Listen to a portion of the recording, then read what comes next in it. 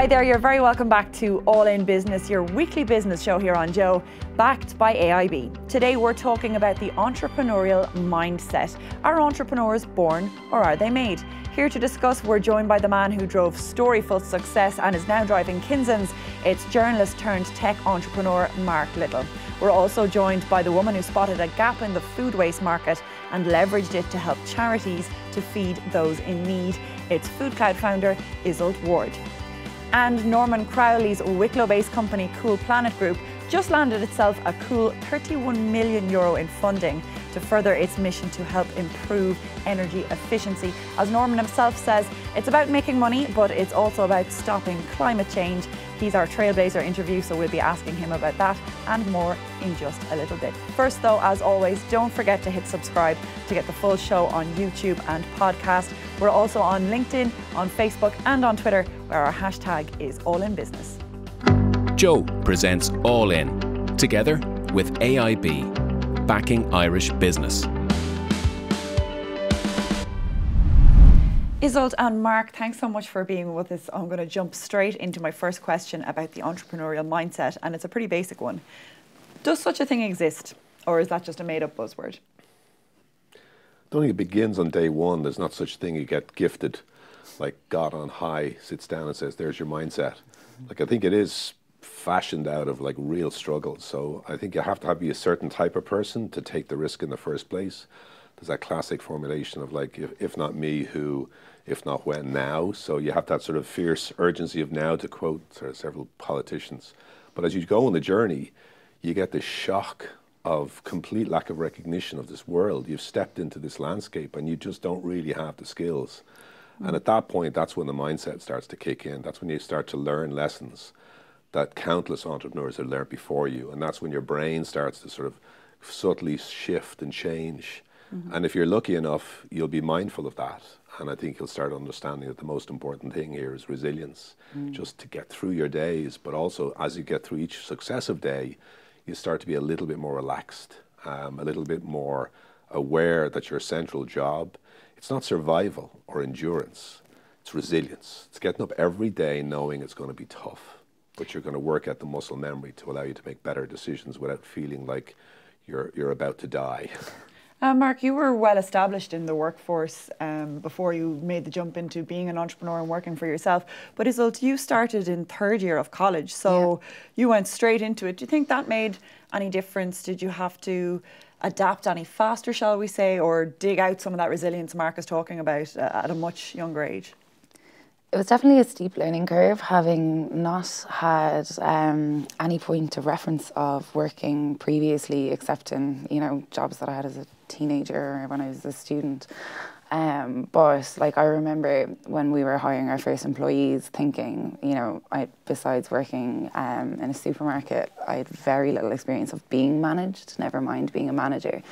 And, you know, when you're incredibly passionate about the problem that you're trying to solve and totally determined to, you know, develop a really effective solution, you see all of these new experiences and skills that you have to learn, and you often see them before you, or like after you need them. And I think that's where the resilience really comes into it, because you kind of constantly feel like you're catching up. So I think coming straight from university definitely was more challenging in terms of not necessarily having the skills, experience, often the confidence in those cases. But then at the same time, the level of risk on a personal level was lower, because I was used to surviving off a very low income. I wasn't leaving anything behind. Coming out of university is a really great time to take a risk, and you know, at the same, like, all going wrong, you're leaving with an excellent education, because you know, entrepreneurism, I think, whether it goes well or whether it doesn't, you are learning so quickly and you're learning skills that are incredibly transferable. So I think I had that in my mind as well, on the tough days in particular, to say, like, you know, worst case, you've just really had an incredible experience and education in the last few years. Fortunately, it didn't come to that, and I'm still learning and enjoying it. And before risk and resilience, success and failure obviously has to come an idea. I'm sure lots of entrepreneurs or aspiring entrepreneurs have lots of ideas all the time, yourselves included. How do you know, if you have your heart set on being an entrepreneur, which idea has legs, which one to back yourself before you go looking for backing from anyone else? The one that you can't walk away from. Right. Yeah, like, you know, because you are going to come up against so many challenges, you have to almost blindly believe in the problem that you're solving, I'd say, is first and foremost, because you may have to tweak the solution as you go. But you'll know because it will create the resilience that you need to get over all of the challenges that you'll face on the journey. Otherwise, it will be too difficult and you will give up. That's a great point. It doesn't start with the idea. It starts with the problem. Yeah. It starts with a human being, someone you can meet, and you know they've got a problem. Now, in many cases, because you're an entrepreneur, you may have lived that problem yourself, so you know it really intimately. And it's that problem rather than the solution. Yeah. Too many startups start with a whiteboard, and very few startups start with actually sitting down with somebody and watching and listening to them. And it's falling in love with that problem, rather than falling in love with your own idea of what the solution should be, I think is the key. And then the second thing, I suppose, then is, you know, people, when we say resilience, endurance, they always think you're playing word games with us. No, no, no. There's a brain chemistry here. So endurance is survival. It's the back of your brain. It's your fight or flight mechanism. It's where all your bad decisions happen. And really, the job is to lean forward into the front of your brain, where the computer is sitting there to make rational decisions. And that's resilience. So, you know, fight or flight, survival will lead you down the wrong path every time as an entrepreneur. It's only when you start leaning into the problem and start realizing, actually, this is a kind of a puzzle that I've got to solve. And then you start making rational decisions. And that's where I think the entrepreneurial mindset really becomes so finely honed. Love your problem and make rational decisions, and don't think all about survival. You know, think about every day just failing that little bit, learning, next day fail a little bit again, learn from that, and just hopefully your momentum will be gradually up and up until you hit the hockey stick, hopefully. And you both talk about loving your problem, and obviously a lot of passion comes through for both of you. I know when we spoke earlier, you both mentioned that you thought that passion, not profit, should be what drives a company, especially at the start. But how realistic a goal do you think that is? Because obviously profit is the bottom line to stay alive. Well, for us, we're a non-profit, and it doesn't mean that we don't make a profit or a surplus financially. It just means that when we do, it goes back into the organisation and is reinvested. And actually, let me just then add on to my question, I suppose, for Mark more than yourself, Iseult. Do you think it's, not to set you against each other, but do you think it's easier to say passion, not profit, should drive a company when you're a not-profit rather than... No, because I'd say in a lot of cases we've had a more success financially than a lot of for-profits, so I don't think they're comparable. It's been the startup, you know, when you're a startup, whereas I think we had, because we set up as a social enterprise and a non-profit, we have a very clear objective, and we've always had it to be financially sustainable. So we've always looked for different funding sources from the partners that we provide a valuable service to, from supporters and sponsors like AIB, actually are a huge support of ours, and then also from grants, etc. So you're looking for a diverse range of income streams and financial sustainability, and to the extent that you know you can continue to deliver the impact that you're having and to grow the impact that you're having as well. So you're still very focused on that, but you also know that the primary purpose is delivering impact, and you can kind of frame your decisions in that way. It's the same with a profit-making business. Sometimes I think just non-profit is just a tax status, but the very common problems and common differences, the commonalities for me would be around this distinction between, first of all, price and lifetime value. This is a business concept all entrepreneurs learn, and it's a really good one to think about your long-term impact. If all you care about is the price today of the capital you're raising or the company you might be selling, you're going to fail. If what you're thinking about is the old concept of lifetime value, I make an investment now that may not pay off for a while, but when I look back at my career as an entrepreneur, I see the lifetime value of my efforts. And I still see that in business I've set up in the past. People working in that business are now excelling. And I think that's part of the lifetime value. I don't think an entrepreneur will die looking back and going, I wish I got another $1 million on that exit. They'll look back and go, look at the lifetime value that I had. Now, the second also distinction that both non-profit and profit-making businesses, I think, have is they understand it's not just about financial capital, it's about trust capital. And what I mean by that is you can raise a lot of money, but what's going to make you survive in the long term is when, as a founder, you have invested in people to build their trust. You're consistent with them. You're showing them that you trust them. You're giving them some power to do good things. And when things go to shit, you're going to cash in that check at some point and turn around to your people and say, listen, we got to work together. The loyalty You check. know, exactly, but you have to invest in that. Not just look at the idea of financial investment as the key to success. I think it's about this trust investment, particularly as a founder. And that requires a greater degree of awareness, emotional intelligence, than simply doing a good pitch to a VC. Well, I'm glad you brought up awareness and emotional intelligence, Mark, because one thing that I think is likely to happen here is that some people will be watching this maybe in a position like yourself in college with a burning idea they're wondering should they act on, or maybe like yourself, Mark, in a long established career and kind of itching to make a move into something else. And they may be asking themselves, do I have what it takes to be an entrepreneur? Do I have the entrepreneurial mindset? So what I would ask both of you is, what kind of questions should someone like that be asking themselves? How can they figure out and know if it's the right thing to do or if it's for them? I would just say go for it and try it. Like, you know, if you want to test the water, go and speak to a lot of people about your idea. I think there's kind of a lot of people think if you have an idea that you shouldn't tell anybody in case they go and do it. But like the likelihood of finding somebody that is equally as passionate about your idea that they want to steal it and run off and do all of the hard slog and all of the hours and all of the resilience to do it isn't that likely. So I think actually trying to speak to people, definitely people that are close to you, getting good feedback from them is a good way to start. But then I think to like find out whether you have it or don't, really the best way to find out is just to go for it. Yeah, I think about like 4 W's, you know. The first is like, what is the problem I'm solving here? If you're just going into a business to get your desert island, like it's just not the right thing to do. You know, there are easier ways to make a good living than be an entrepreneur. So what is the problem? Do I passionately believe in the problem? I think the second is like, why me? What have I got that's different? Why should I actually take on this problem and solve it? And why now? Is it the right time? Or maybe should I wait for a little bit to see how things develop, whether it's technology or the market?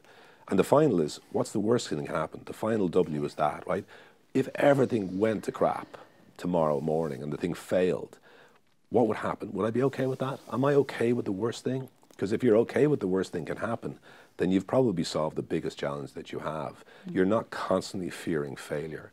You know it's okay. And I think one thing that Iseult said there was very important is no matter what, you'll be a better person.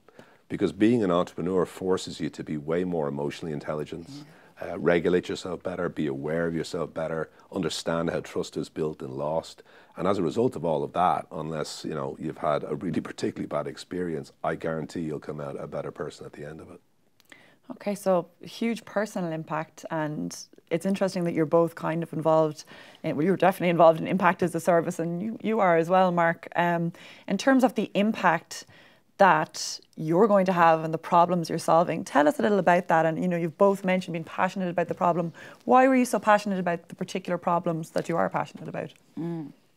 I was always passionate about food personally, and then finding out about food waste as a problem, it was really that moment of I can't not try and solve this. And that was the feeling that helped me and my co-founder start Foodcloud. And really came from the fact that, you know, over 30% of food produced is wasted, resulting in about 8% of greenhouse gas emissions. If food waste was a country, it'd be the 3rd largest emitter after China and the US. Wow. And at the same time, we need to produce 56% more food to feed populations by 2050, and we're facing into climate disaster if we don't actually find good solutions. So all of those things a few years ago kind of made us look at and go, okay, well, our best effort is something here, so let's go for it. And then the other side of it is, of course, if you're rescuing good edible food and preventing all of the negative impact on the environment, that food is now ending up with people. And we are working with a network of over 650 charities in Ireland, another 7,000 in the UK, from homeless shelters to youth clubs to women's refuges to elderly centres. And all of that food, instead of creating a negative impact on the environment, is actually creating a really beautiful social impact. So, you know, being able to take something that could potentially be so negative and create something so positive out of it is just something that's incredibly motivating. In terms of the impact that Foodcloud is having, do you think the problem is on its way to being solved, or? Unfortunately, food waste is a very big problem. So it'll take us a very long time, especially if we're on our own. So we're hoping that we'll see an increased amount of solutions to food waste coming out in the near future. There are many coming to the market at the moment. But I suppose to date, we have redistributed about the equivalent of €80 million worth of food across the UK and Ireland. But that's over the last few years, and there's still an awful lot more to go. We've most of the major retailers working with us in Ireland, an increasing amount of the food companies coming on board, but there's still more out there, and we're still looking for more partners, and we still really need to focus on trying to rescue as much food in Ireland as possible. Well, now you've officially put the call out. Yes. Hopefully they'll come flooding in. And what about you, Mark? Yeah. Obviously, you started in news and you stuck with news. Do you love news as much as ever? It's not just about news, it's about quality information. So like what Kinzen does is, you know, essentially we're trying to reconnect sources of quality information with citizens and using technology to do that, rather than what's happened is where technology has actually disrupted the way we get information. So we see similar, like if you look at climate change, you look at mainly the political issues we have, it's all down to a pollution of the world's information supplies. We just get up in the morning and we're overloaded with information. So much of it is just wrong and toxic. And so what we wanted to do was realizing that fixing that problem is fixing the way we get information in our lives was one of the great challenges of our ages, and it's underpinning a lot of other related challenges. And so for myself and Anya, who's a co-founder of Kinzen, we've worked for technology firms, we work for big publishers, I've worked for the state broadcaster, I've been a startup person. We could think of no better way to have an impact to try fix that problem. The second thing we realized was you can do, you know, a very high impact or high visibility startup, but really the people who solve the world's problems are thinking about the infrastructure and the plumbing and the incentives. And so for us, it was really important to try and focus on the technology and not just create another website. And so for that reason, we're working a lot of the underlying technologies on artificial intelligence to try rewire the internet so that people can get up and trust the information that they get from whatever the source appears to them. And that's one of the things we've been working on. And we've been stunned over the last 2 years of how many great people are thinking about the same problem. And I think it's similar at this moment when we have these existential challenges that more and more in my lifetime, I'm seeing people devote themselves to the unsexy problems of fixing the plumbing, the infrastructure of our lives. And rather than big showy for-profit startups, I think having some form of awareness of the impact you're having every day through your association with other people, and not always worrying too much about the visibility, but worrying about the problem you're solving again, as we've always said, and just knowing it may be a long haul. And it's not a 3 to 5 year window here. I'm hoping that this is what I do with the rest of my career. And as I say, I look back with the lifetime value being way in excess of whatever the prices were at any stage in that journey.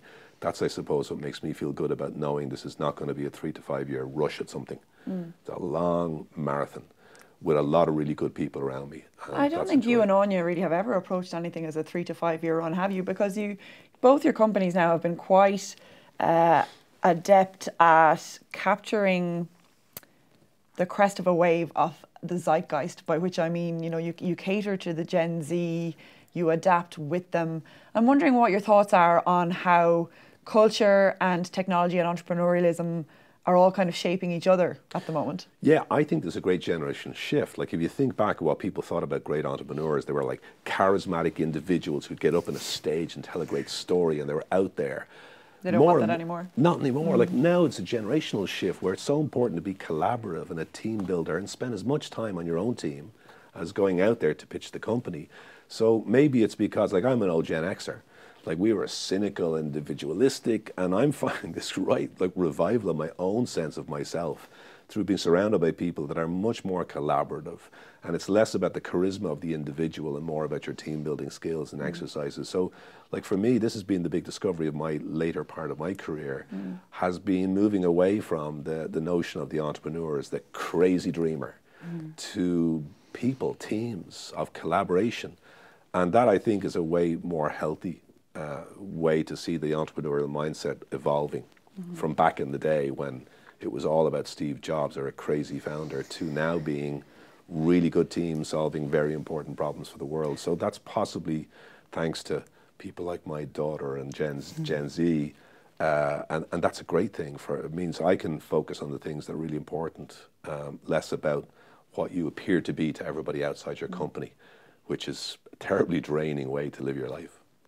And are there founders or CEOs out there like that at the moment that you would look to for inspiration? The ones that aren't all, you know, charisma and or the ones that aren't Steve Jobs? I'm seeing people like Satya Nadella, who's the head of Microsoft, is a really interesting example of someone who's an outsider, you know.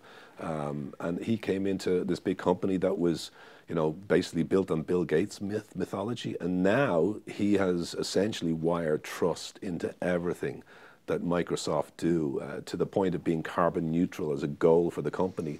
And I know from dealing with that company, people inside it, that has really percolated down the ranks of a major organization. So people like that are inspiring for me. And people like Iseult then on the other side, who are building something from scratch, but doing it in a way that doesn't sort of fit into some cookie cutter idea what an entrepreneur is. And again, that's not just because it was here, but actually there are other people like that as well who I admire. So people who are turning big super tankers around and looking more at trust and collaboration, to people who are starting afresh with a really collaborative, impactful way of thinking about their careers. Both of those things at the moment, I think, are starting to move the needle when it comes to real change in our world. What do you think Iseult about, I suppose, everything Mark has said and the role of the founder, collaboration versus charisma? What have you found to be true in that regard? Yeah, I think Mark's made a very good point there. Like, you know, you've got the stories like WeWork recently, and I think that, you know, that's obviously a very extreme example, but that style of entrepreneurship and that crazy, ruthless startup idea is, I think, is coming out of trend and out of popularity, and it is more about looking at companies and the journey of a startup as a marathon and not a sprint. And I think generally people as well want more balanced lifestyles. You know, they want, remote working is becoming something that is increasingly in demand and popular, flexible time. You see all of these things, like people are no longer want this complete distinction between work and life, and they're actually finding a way for the two to work together really well. And I think for companies that can provide that flexibility, that balance for their employees, they're the ones that are going to be around for a very long time. And I think those who oversee that and are just, or don't think in that way and are just completely determined on one goal, regardless of the people around them, and not focused on building a team, don't have as great a chance of success. Just if I could add as well, one of the things about the last wave of the internet was move fast and break things, was the credo. Now there's a new opportunity in moving with some purpose and building and fixing things.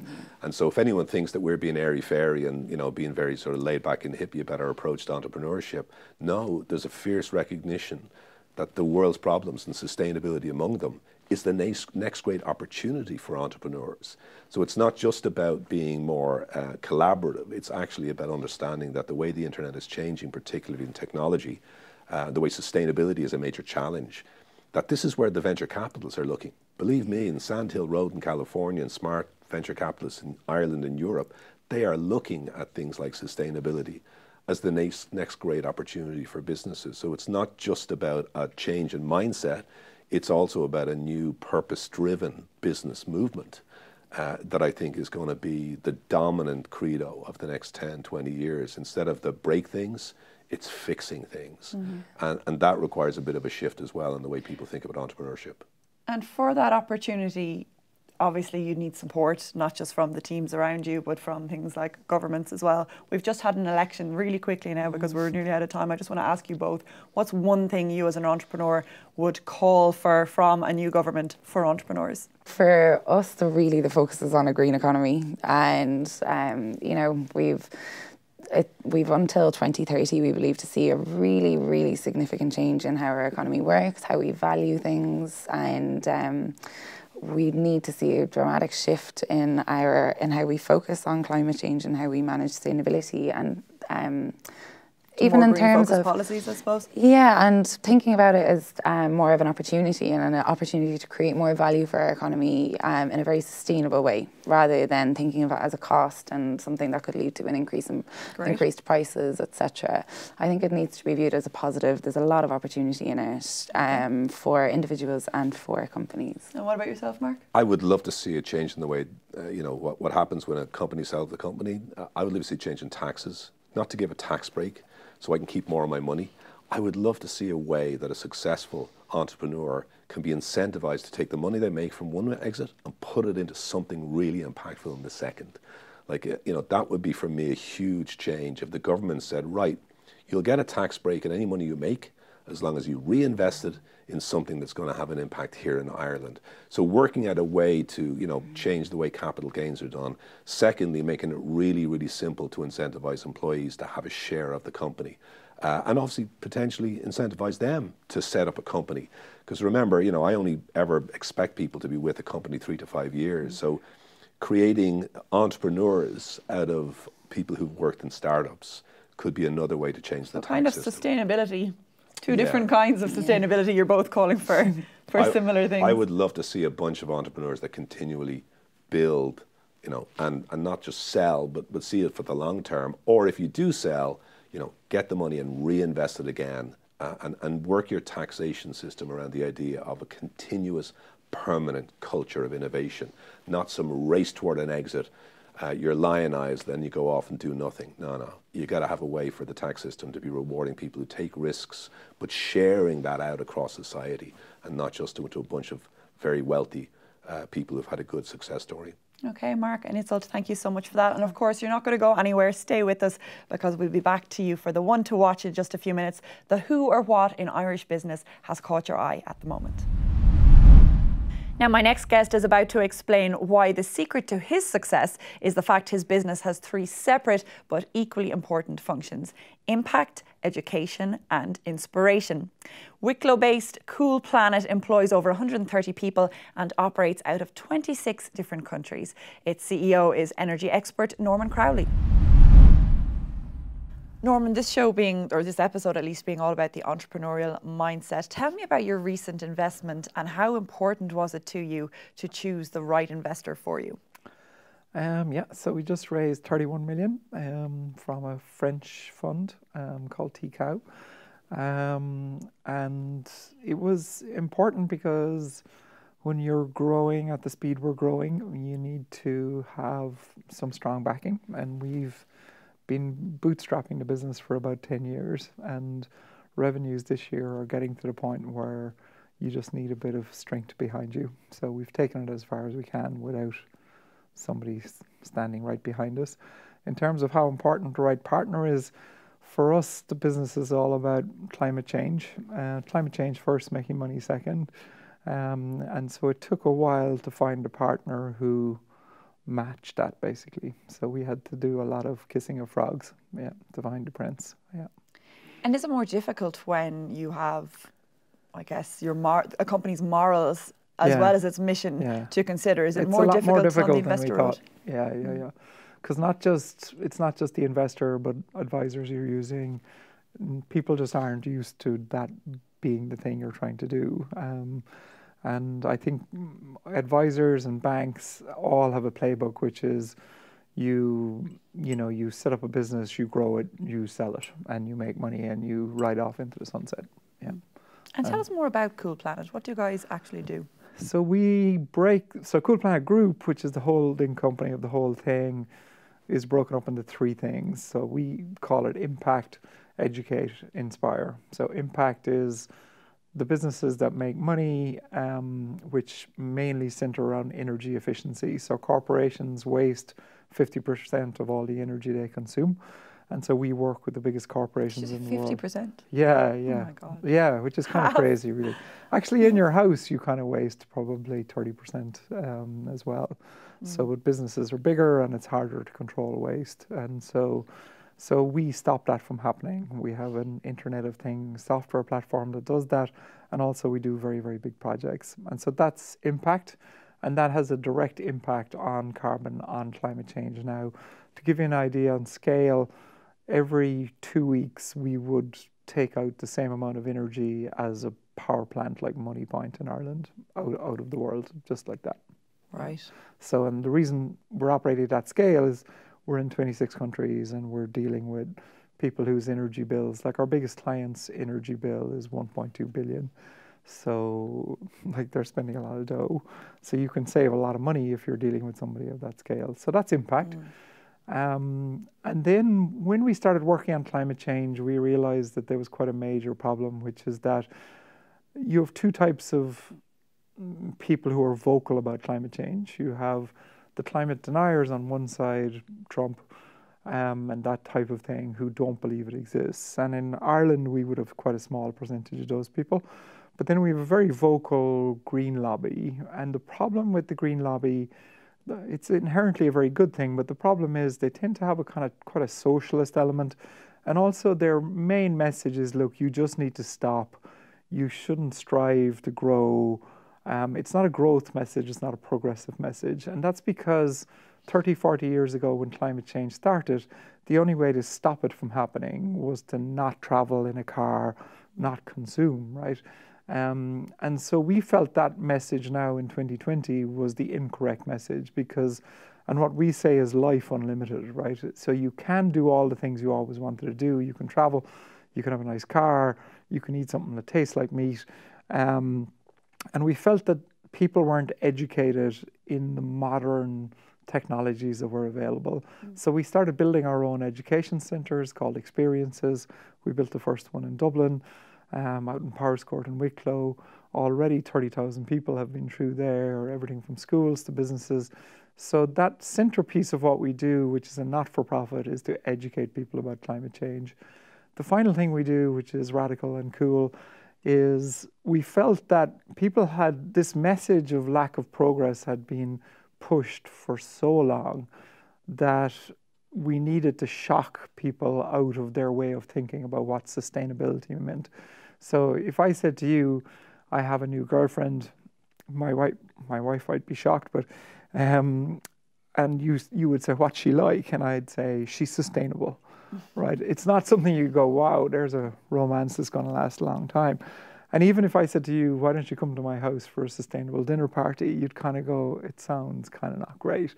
Because, so our minds are wired to think that sustainable means we're in for some pain here. So what Inspire, that range of businesses does is it's designed to shock you. And the first one of those we built is Electrify. And Electrify takes very old, very beautiful cars and it makes them into the fastest cars that have ever been built. And so it rechanges the wiring in your head from, that's a very old car, it's a big gas guzzler, it must be slow. And then you see it go and it is the fastest car in the world. And so that business, which everybody thought was just going to crash and burn, has become massively successful in only 12 months. Well, we'll come back to Electrify in a minute because I think there's a lot to talk about there. But I want to steer you back for a moment to that client you mentioned where the overall number you'd be looking at is 1.2 billion. Yeah. Tell us a bit more about that because, I mean, there's operating at scale and then there's one client worth 1.2 billion. Yeah, well, their energy bill is 1.2 billion. And how much of that, what would be saved through working with you? Over a 5-year period, we'd save them about 400 to 500 million a year. So every year, yeah. And that's the scale we're operating at now. So we would work with big food companies, so 4 of the top 8 food companies in the world, 7 of the top 8 pharmaceutical companies in the world, a lot of big mining companies, a lot of big oil companies as well. So, and we're not, some people would say, well, you're a very green company, you shouldn't be working with oil companies. But oil companies are big polluters, right? So if we can fix that, why wouldn't we talk to them? And if we can, like, the biggest client that we've just started working with, they have one site where the energy bill is 700 million. Yeah. Just one site, not every You must hear site. those numbers and just do cartwheels when clients come to you. Once we can get in the door, then we're happy. Yeah. And Norman, you're in 26 different countries at the moment. Obviously, one was and is the UK. Yeah. Tell me what had to change for you guys post-Brexit. Well, the problem with Irish companies in general is, it's great and it's terrible, is that we live next to a market, the UK, that's 17 to 20 times bigger than we are, has the same laws, give or take, and they speak the same language. And it gives Irish companies a very bad habit, because we can nip over there in 45 minutes, and it's kind of the same as here, and a lot of them came from here. And we were like that in 2016. So 70% of our whole business was in the UK, and we were growing very fast in the UK. And Brexit kind of shocked us, the idea that this could all go, basically. And so we went into a dramatic program where we stopped investing in the UK almost completely. And we started to figure out what it was like to do business in weird places like Sao Paulo and Louisiana. Yeah. And so now the UK is only about 3% of our total business, and there isn't really a plan to expand away from that. But that was, you know, our business is speaking 9 different languages. So it was a very dramatic change. And we made that change from late 2016 till 2019, you know. So I wouldn't underestimate how easy that is. It's quite difficult. But the result of it is profound. Like, we're completely insulated from any effect of Brexit, you know. Well, you reap the rewards, obviously. You do, but it's not for the faint of heart. It's very, and I noticed that Irish businesses are not making the move, because, you know, when you talk, I'm in the UK like every 3 weeks, and like, they don't believe anything bad is going to happen out of this. In fact, most people now think it's all over, right? Where in actual fact, the pain is only just beginning. Yeah. They might not like to hear that, but it's true. Yeah. And in terms of adapt or die as a business strategy in the midst of Brexit, etc., I mean, I would think that is a sign of an entrepreneurial mindset. Yeah. But the entrepreneurial mindset started a lot earlier for you. I believe you had, what, 5 people working for you by the Leaving Cert? Is that right? Yeah, I had 5 people work for me when I was 15. Yeah. So. And this was down in West Cork. West Cork in Clonakilty. Yeah. So I grew up on a farm just outside of Clonakilty, and I grew up in a different generation to you, where, like, it wasn't liberal at all. It was very much a kind of closed mindset, kind of Catholic, and also there was no money, and so the only thing you could do, well, you could live in that lifestyle, or you could decide to get out, and I wanted to get out. And when we were kids, a bit like now, you would watch television, and, you know, we would watch Dallas, where they had an aspirational lifestyle, and we, you know, at a very young age, I aspired to that. And also at a very young age, I was obsessed with engineering. So I used to write code when I was 12. And then my dad taught me how to weld when I was 12. Like, health and safety wasn't a very strong guiding light back then, it is now. And so then I used to do work for local farmers and build sheds and stuff like that. And that just built and built, yeah. So very different to now, where you would finish your Leaving Cert and then go to university. Like, the day I finished my Leaving Cert, I was 16 and I just went back to work. And at that stage, we had 7 jobs on, and they all needed to get finished. So yeah, it kind of went from there, basically. Yeah. And how important do you think heroes were to you from the time you were down in West Cork up until the present day? Because obviously Inspire is a part of your mission. Yeah. Who's inspired you along the way? It's various people. Richard Branson back then, who's now become a friend. You know, people in the early days was just successful business people. There were a lot of them were fictional. You know, even now I watch Billions, which is a fictional concept, and now it would very much be the likes of Elon Musk, not because of the riches, but because of the courage. Like, the hardest thing in the entrepreneurial mindset is you get the shit kicked out of you 10 times a day, right? And therefore, it is getting up after that. And so, yeah, you can see us with our fancy businesses and our fancy houses and cars, but actually every single person who's operating in that environment is putting up with challenges all the time. Like, I leave here, I'll check my email and there'll be 7 problems and one of them will appear insurmountable for a couple of hours, you know, and that is the reality of this. And the reason I do a lot of talks on this and the reason people ask me to do them is because I explain what it's actually like rather than that aspirational thing. Yeah. Warts and all. Well, it is about the warts. Like, there's 2 things about the good times, right? The good times are great, but they're very short-lived. Like, you know, we raised all that money, we celebrated for an hour, and then we went back to work, right? Because it's about the work and it's about solving the problem. That's what's happening 23 out of the 24 hours of the day. Yeah. And Elon Musk as a personal hero, no coincidence then that his engines are inside electrify cars. Yeah, yeah. Tell us more about electrify, because I hear that one of the cars you're working on is going to end up being worth 3 million for one car. Yeah, that's right. Yeah, and there'll be a couple of those in the 2020 year. Yeah, so we do 2 things. We take very old cars and we convert them to what we call hyper classics, so very fast classic cars, and they're extremely desirable, and that's witnessed by there's quite a lot of celebrities have ordered the cars, like Dev Patel has ordered a car. Ellie Goulding's wedding car we built for her wedding. And there's some other stars that we're not allowed to talk about who are incredibly large global names. And I'd imagine you're not churning these out.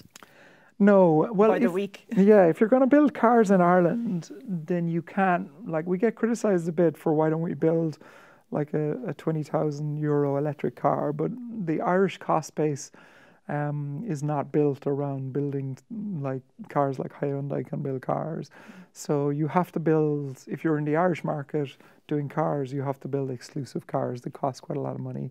And so that's what we build. And so like we build little cheap cars, like we build baby Fiat 500s from the kind of 80s, and they're very cute. And they might be 20,000, 30,000, but in general, the things we're building are extremely expensive. And then the other things we do is we build cars under license from companies like AC, very old brand cars, but they're brand new and they are extraordinarily special. Yeah. Oh, this sounds like one to watch for the future. Absolutely. Yeah, but the mission on that is not to be Elon Musk. It's not to build, like, our aspiration is to build 50 cars a year, but to build 50 of the most extraordinary cars you've ever seen. Yeah. Well, from cars to cabinet, there's a new government, or a new government being formed. Yeah. What do you think entrepreneurs need from the new government, or as an entrepreneur yourself, what would you be looking for and pushing for? Well, what we need, we're not going to get from any of the people who get elected. So, like, you need to incentivize entrepreneurs more. The government isn't prepared to do that. From a green point of view, we need some fairly radical strategies. The government's not prepared to do that. So, be it Sinn Féin, Fianna Fáil, Fine Gael, we're not going to get what we want. And so we watch it with amusement from the side. And then, like, our job is to actually hire the people that get hired here and pay their wages, right? The only thing we hope from a government is they don't rock the boat too much in that regard, right? Because we're trying to do business here, So we watch and hope they don't mess it up. But we're not looking for anything from them because they don't really give us. There are certain government agencies that we admire, the EPA, the Environmental Protection Agency, Enterprise Ireland, who have great leadership and do a super job for us, for startups in Ireland. But the government itself, just please don't do anything to mess this up. The boom That's the headline right there, I think. Please don't do anything to mess this up. The boom that exists in Ireland does not come from government. It comes from, and this is a financial statistic, right? It comes from the indigenous Irish companies and it comes from the multinationals.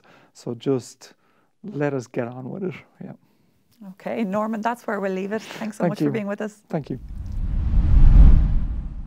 I'm still here with Iseult Ward of Foodcloud and Mark Little of Kinzen, who are about to tell me their one to watch, who or what they've got their eye on in Irish business at the moment. So I'll start with you, Iseult. What has caught your eye and why? I've really been watching the kind of plant-based diet trend. I think as people become more aware and conscious of their own environmental footprint and also the environmental impact that food and our food system has, people are looking for small changes they can make in their day-to-day lives to have a positive impact. And I think switching to a more plant-based diet is one of those changes. It was shown recently that switching to a 2/3 vegan diet can reduce your food footprint by about 60%. So this idea of flexitarians and people who, will eat meat sometimes, but will try and switch to vegan or vegetarian diet as much as possible is something that we're going to see a lot more of. And is this something you're following as a spectator or as a participant? Both. Watching with great interest, especially seeing the trends and different foods that are coming up in our supermarkets. And then also trying to do my best as well. Very good. What about yourself, Mark? So I'm looking at the rise of the creator economy. So, all of us are obsessed with these big media companies like Netflix and Apple and Disney. I'm actually looking at the exact opposite. I'm looking at people who are basically starting off with a community of people they want to talk to and creating small businesses. And so as a consequence of that, we're seeing the rise of these incredible platforms like Patreon as an example, whereby people have a podcast or a newsletter and they talk to a community and they can connect with them and they can generate their first 1,000 fans and they can make a business out of that. So I think the rise of things like Stripe, which obviously has an Irish connection, in allowing people to create memberships, communities. That's what I'm seeing more of. So in Ireland, for example, you see people like Second Captains in Sport or Blind Boy with his podcast on these platforms like Patreon. So for me, the future is not the rise of big new media companies, it's the rise of countless small, tiny media companies built around people that have a direct connection to a small community. That's the future. And I'm not just looking at it as an observer, I think also I look at the rise of quality information sources among that countless universe of people as well. So that's what I'm looking at the moment. Okay, two really interesting things to keep our eye on there for the coming weeks. Mark and Iseult, thanks so much for being with us. Well, that's it for this week. Thanks so much to my guests, Mark, Iseult and Norman, for being here. Thanks to you for watching, and of course, thanks to AIB for backing the show. Don't forget to hit subscribe to get the full show each week. And next week, we'll be talking about the investor mindset with Act's John O'Sullivan, All In regular Brian Caulfield, and Claire McHugh from Accionista. So you don't want to miss that. See you then.